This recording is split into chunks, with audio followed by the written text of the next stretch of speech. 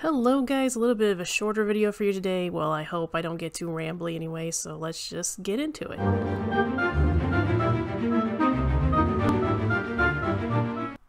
So today we're talking about this. Ooh, this. Ooh, I can't point. This.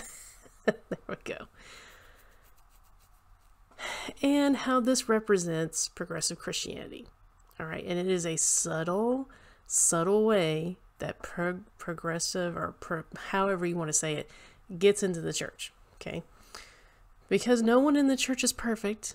Men and women mess up all the time. We mess up. We constantly mess up. We think we're right when we mess up, and then we have to be guided by our fellows over the other way.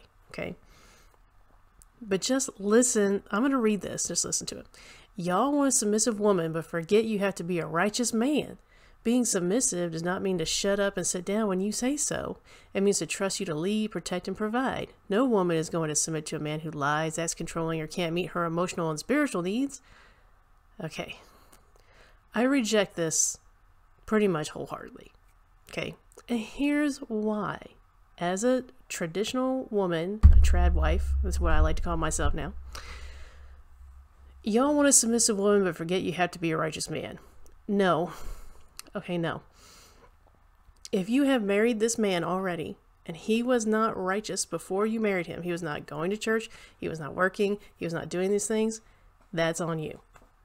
Okay, that's on you as the woman. You should not have married him.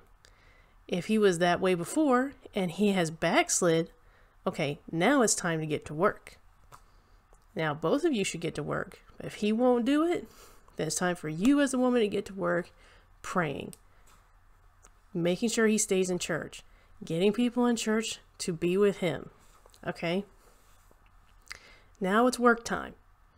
It's not you had your fun and now something went wrong, so now it's work time. It's not time to be like, well, you're doing wrong, so I can do wrong. No, no, no, no. Now it's work time. Let's go on to the second part. Being submissive does not mean to shut up and sit down when you say so. Yes, it does. Okay? Yes, it does. Should someone tell you to shut up and sit down? Unless you're, mostly no. But if you're being crazy, yes. Okay? Let's just recognize here that women are crazy. We have our different varieties of crazy. We have our different levels of crazy, but we are crazy. As part of our fun. Okay? As long as we're not being dangerous. But yes. Okay, it does mean to do that. If you're in an argument and your husband's like, just shut up, shut up. Okay, just shut up. At this point, this man is not going to listen to anything you say. Whatever your goal is not going to happen because he's not willing to listen to it. You can bring it up again later when you're both more calm, but shut up. I do not understand why this, I don't like to be told to shut up and sit down. But I will do it because basically at that point, that person is not listening to you anymore. You have said something that has offended them so much that they don't want to hear you even speak. Okay? So that's just wrong. I can't even go there. It means to trust you to lead, protect, and provide. Yes, I do trust my husband to do that.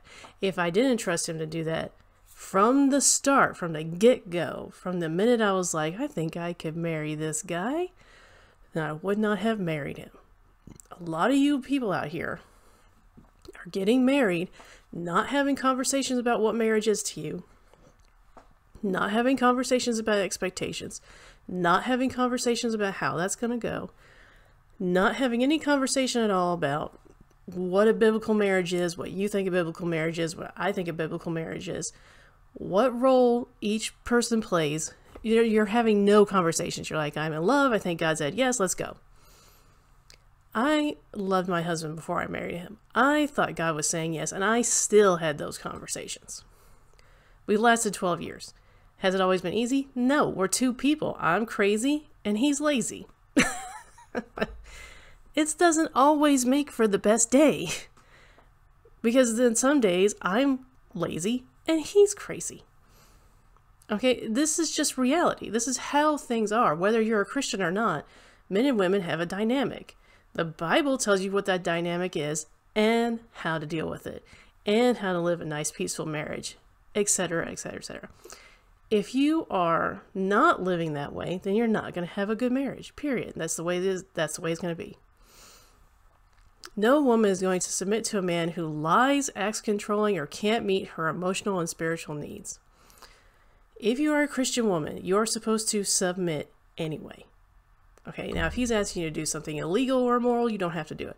But otherwise, you're supposed to. If you're not doing it, you're wrong. Okay, and this is what I mean by it's progressive, because they're trying to say, well, if you aren't doing the right thing, then I don't have to either. Childish. That's what this is. It's so childish. It hurts. It hurts me to see an older woman post this, an older Christian woman. This is ridiculous. I expect this out of a younger woman who maybe doesn't understand or wasn't trained or whatever. An older woman who has been reading their Bible for years and who has been reading all this stuff about women should understand why this does not line up with the Bible. Okay, and again, I am not advocating abuse here.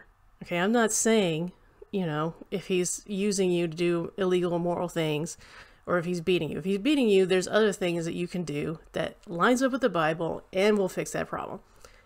However, this is not it, having this attitude. This is a worldly, progressive attitude of, I'm Supergirl, you need to do for me. Okay? No, this is disgusting. All right, now let's go into something else. Can't meet her emotional and spiritual needs. One, that's not really his job. Well, I would say it's not his job. Okay. If you have emotional needs, most of those needs, as a woman, can be fulfilled all kinds of different ways. There are things that a Christian man in a Christian design here is supposed to do for his wife spiritually. Okay. But you should not be marrying these people unless they're already doing that. Before I married my husband, he was already telling me no, telling me what we're going to do, he had plans, he had all this stuff. I would not marry a man who's like, oh no, everything's up to you. I don't know, I have no plan. I don't know. Yes, you can do everything you want, anything you want at any time. No, that's gross. What I want to do, I can have 3 plans and all of them be something you can do, but not be the best. I don't want a man who's going to say, yeah, just do any of them. All of them, I don't care. I want a man who thinks about what I've said and says what he thinks would be right. Not just, yes, I agree. Yes, yes, yes. No, I don't want a yes man. I want a no man. A man who tells me no. A man who tells me you're being crazy. We're not doing that. Because that's a man. A man decides things. A woman can think of all kinds of stuff. She can have plans after plans after plans, but a man decides the thing. Okay. Maybe even she's the planner and he's the decider as far as whatever it is they're about to do. But his answer should not always be yes. It should be no. Emotionally, a woman doesn't want to hear that. She doesn't want to hear no. She wants to hear yes. Okay. My emotional need whenever I have a plan that I want to do is to tell me yes. But if it's bad or if it's wrong or if it's stupid, he better tell me no, because that's what's right. It's not about emotions. Emotional needs. Part of me thinks it's just about, well, you need to make me feel good. You need to make me feel pretty. You need to make me feel blah, blah, blah. Get over yourself. That's all I can say is get over yourself. What is it about women nowadays? It seems like it's nowadays because I don't remember reading this in any historical thing where women need men to tell them that they're pretty. Or women need other women to tell them that they're pretty. Or women need whatever. Women need all this outside confirmation of something that they think. Anybody, but especially women, as emotional as we are and as swaying back and forth as we can be, to each of us on our various degrees, right? Needs to be able to set what's true based on some facts, right? Not on what other people think about a thing. All right. So the emotional needs that I have from my husband are very small. There's like maybe one or two. If he doesn't meet them, I go to God. Boom, I've got him automatically. Okay. This is ridiculous. It is a ridiculous idea that it is his job to meet needs you have. Spiritual needs, there's really only one. He needs to be the leader of the household. If he's not, go to God. God will lead you. God will change him to lead you. Okay, it is not solely this man's job to do everything that you need. And it makes me sort of angry as well, because it seems like, okay, so you don't understand your role and how important it is, and how whenever you do sit down and shut up, it shows self-control, you know, because you didn't have it before, and that's why this person doesn't want to talk to you now. That whenever you stick with this thing, even when he's not perfect, it means he'll do the same thing for you when you go crazy and you don't provide what you're supposed to and you don't do all this stuff. This is gross. And I hope people don't really think this way. I hope this is just sort of like a lashing out of emotion that she had in the moment. Because if you really think a man is just there to serve you, you shouldn't be married. Okay? That's not what he's there to do. In marriage, God comes first and then you. So you're second right out the gate. If you're not serving with your husband, or you're not making a home where it's possible for him to do what he's supposed to be doing, or you're not doing, you know, what all the things that you're not supposed to do, or that you're supposed to do, then, you know, according to this, he doesn't have to do what he's supposed to do. And so now you can't even get mad.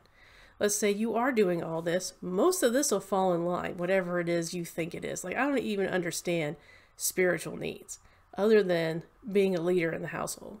A man will gravitate towards that just naturally, because that's how men are made, if you don't take it from him. This is a problem I had early on whenever I was a young married person and didn't completely understand what the Bible was saying about headship and everything. I had more experience making decisions than my husband did, so I could make a decision like that.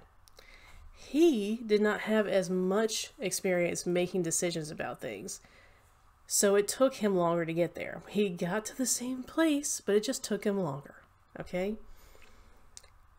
If I continuously, and in this time in our marriage, I was just like, fine, I'll just make the decision. I'll just do it, because I didn't want to wait on him.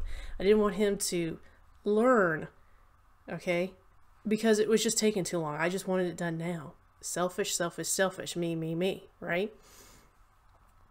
So then I finally realized he's not gonna learn, and he's not going to be able to do the things he needs to do if I don't stop taking it from him. All right? That's why this right here drives me nuts, because here's the thing. Let's say your husband is deficient in whatever way you think he's deficient, okay? He's not going to get better if you do it. He's not going to get better if you nag him. He's not going to get better if you sit here and say stuff like this. I'm not going to do right until you do. Well, some of this stuff takes time to learn. Some of this stuff takes time to practice. Like today, right now, he can make a decision quite quickly. He knows exactly what he wants to do, you know, for how long and all this stuff, right? But if I did not step down, be submissive, and wait, then he would not be where he is today. Submission, okay, waiting on your husband, waiting on your man, being there to support him, having the house organized in the way it should be, etc., helps a man do all the things he needs to do, helps him be the leader, helps him do all this, okay, helps him understand that it's important to do it. If he sees you in the house doing what you're supposed to do, if he sees you being submissive like you're supposed to, if he sees you doing the right thing, it encourages him to go and do the right thing. It's very simple. It's very simple.